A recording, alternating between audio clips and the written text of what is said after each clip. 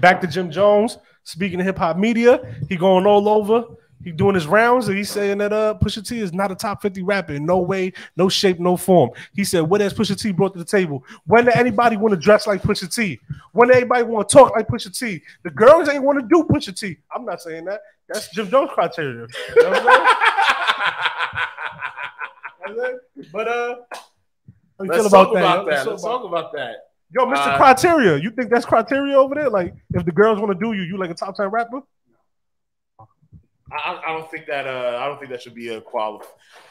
But I guess I kind of get where he's coming from. I don't think like I said, like is what you can do to move the needle, and I don't know a time where Pusha T. I guess when he was in the clips. Well, I can't really pinpoint what he has done to say that he has moved the needle in hip hop. Although he's a great MC, he's a great rapper. I think he came out with some solid projects, especially the last one he came out with. It's Almost Dry or something like that. Yeah, that's a pretty dope album.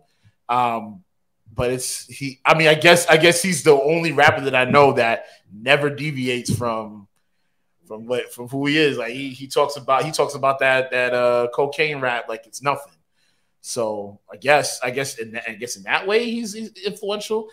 So I kind of see like I can't think of a time like I could think about a Jay-Z song or a Jay-Z run that made me change my life. I could think about Lil Wayne, a run that changed. Like I can't think of a time where I was like, yo, Pusha T. Oh man. So I see where he's coming from with that. I don't know about the girls, but I see where he's coming from with that. Yeah, I want to know what all of Jim's criteria is because that's wild. Only those things that I don't think it's just that. I think you want to dress like me, and do the girls want to do? So and this is purely from a hip hop lens. I'll be the first to say like I'm not an uber Pusha fan, but as far as hip hop goes, like to me he's cemented. I think a big part of what y'all don't see or like the fans don't see, if you rap. If you've ever picked up a pen, you could tell who's influenced by who in a different way. Yeah. And who's Pusha influenced by? Who's Pusha influenced by? Yeah. That's a good question. By Pusha? By Malice? No Malice? By Malice? No Malice? No, what I was going to say is that Drake is influenced by Pusha because of that patient flow. Yeah. The way you wait in that pocket to get into that flow, kind of like Fonte. Yeah. That Drake got that from Fonte and Push. Yeah. I'm gonna say this. The best rapper in the world kind of borrowed from your style. Yeah. You a little influential. And like let's keep it a stizzy. Like he was wearing bait before Weezy was. I didn't know that. I don't know if that matters. I don't care. Yeah, I mean, personally, I don't he has influence, right? But I think he made drug rap really cool. He's the last respected drug rapper in hip hop. Okay. Everybody knows. It's like, how many more cocaine references can you make? Right. Every album. Every album. You know what I mean? So from a hip hop lens, I feel like he's made that thing that became super cool in hip hop, like the drug dealer. He overglorified that mug. And Rakim, by the way. That who did that? No, Rakim was influenced Push. I'm listening to Push's flow. Right yeah. It's Rakim. Yeah. Maybe a slow down version of it, maybe. But he to say that he has no influence over hip hop, that's I can't think of like to say who you though, like so. Well, I was the one that said that Drake has no influence in hip hop. Yeah, that's crazy. That's crazy. That was insane. That's crazy. You want to apologize to the people for that? I'm not apologizing. Okay. Like that's crazy. Yeah, nah. Drake definitely has influence in hip hop. And so does Pusha. But not for nothing. And I somebody gonna take this as a joke. But the McDonald's joint.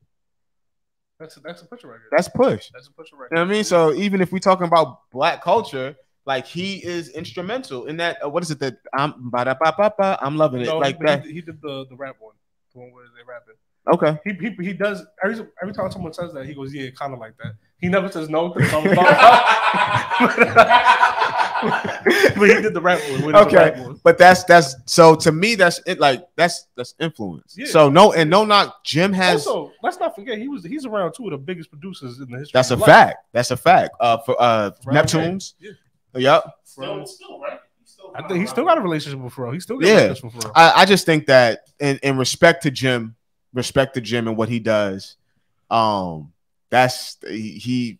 I think that he's on the album, right? Like it's like, hey. Now you also said something earlier that I agree with, where it's like, that's a very Harlem take on something. Yeah. I feel like it's a Harlem take on it, though. Like, you're not the man. Yeah. Like you, then you nobody. Yeah. And so in some circles, somebody would say, well, what is Jim supposed to say in that scenario, right? Yeah. Like, so, respect to his artistry and what he does. I do think he overshot it a little bit, though, because Push has influence. Now, if you say name like your top 10 favorite Push songs, I don't have a top 10 because I'm not an uber Push fan. Right? Grindin'. Yeah.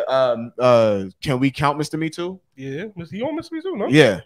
I think he was. Yeah. So anyway, and if I was Charlemagne, well, Charlemagne could name him, but I wouldn't be able to name him. Anonymous, right? Yeah, I wouldn't be able to name him because I'm not an uber Push fan, but I know enough to go. But he has, like, he got presence in the game. Like, I can't deny him. Like, so if he's not top 50, where does he land?